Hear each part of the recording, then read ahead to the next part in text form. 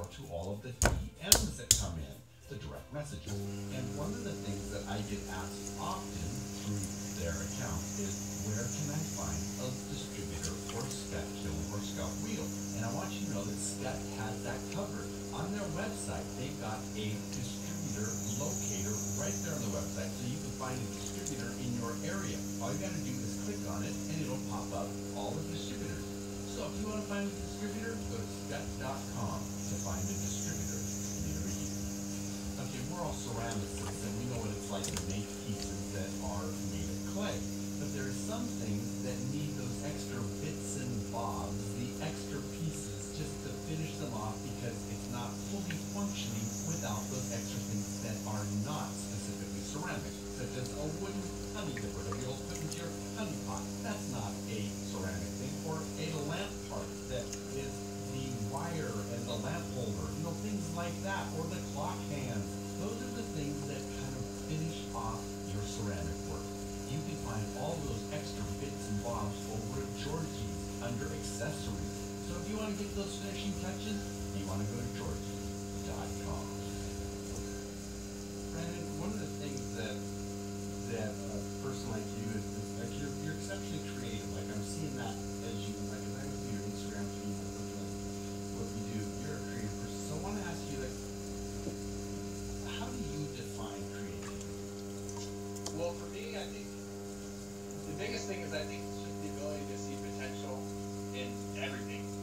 And I felt like that, especially, as it relates to clay. You look at these, just blobs of earth, that you can mold and you can do stuff with, and you can make anything out of it, really. And I see it every day in everything I do, really. And it kind of ties into my love of skateboarding too. Like, I don't know who else goes down and drives around town or walks in the street and looks at the stairs and is fascinated by stairs and handrails and just random things on the street. It's about being creative and thinking, on a skateboard, what could I do on that? In the studio with clay, what could I do with this? How can I make this into something beautiful in a way? So I think just being able to see the potential in things is what being creative is about. How much does drawing from your background affect what you are making? I think it affects what I'm making more than I allow it to, in a way. I think everything from my background plays into what I'm making, whether I want it to or not. There's always these outside influences that push you one way or another and kind of shape the way that you see the world. And I think it shapes what I put into my own works. I think really everything. Mm-hmm. How does the current social world that we're living in right now, does that make an impact on the way you make or what you make? Yeah, I would say so, and not always for the better. A lot of times it's for the worse. Not a lot of times. Sometimes it's for the worse. I think, especially with things like Instagram and things like that, it's a very good platform, I think, for showing your work and discovering work that you like. But at the same time, sometimes I felt kind of, especially with some of the things that I post, I felt like, why am I actually doing this? Am I doing this because it's, something that I'm interested in, or is it because I want someone to see this and then be interested in it? So I think it's kind of a push-pull of both positive and negative. So that gives you a little bit of information about how it works. But what role does an artist have in the world today? What role does an artist have in the world today? I think artists have an important role. One, I think we're getting to the point where everything is so one-directional in a way, with certain pushes. You really can't have everything you have without the artists that have the creative minds that think through the problems. I think creative thinking in general is important, and once everybody, no matter what field they go out into, sees themselves as an artist and kind of establish themselves as an artist in their own right, that's when problems start being solved. I like that. Let me ask you about the influence of people around you. How important is it to have other creative people in your life?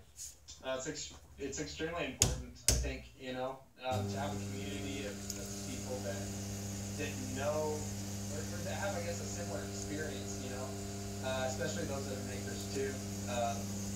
being able to look at other people's work and have them look at yours, and being able to have a conversation and a little bit of a critique about it, you definitely get to see the things in your own work that you overlook, and you can get good feedback from people, and at the same time you can see things in other people's work that you really, really like, and you can pick their brain and why they're doing certain things, and discover new things from them. Oh, I love that. That's great.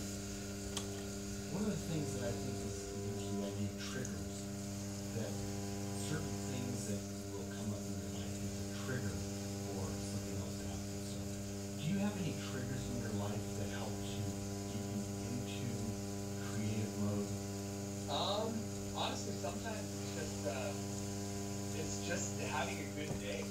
I think that's the biggest trigger that makes me creative, especially, and with me, I personally always connect, my love of ceramics and skateboarding together, and I feel like sometimes when I feel more creative skateboarding and I do something new skateboarding, it kind of helps me be more positive about being creative doing ceramics, and it makes me want to do it more, because I have those two kind of polar things that kind of tug at each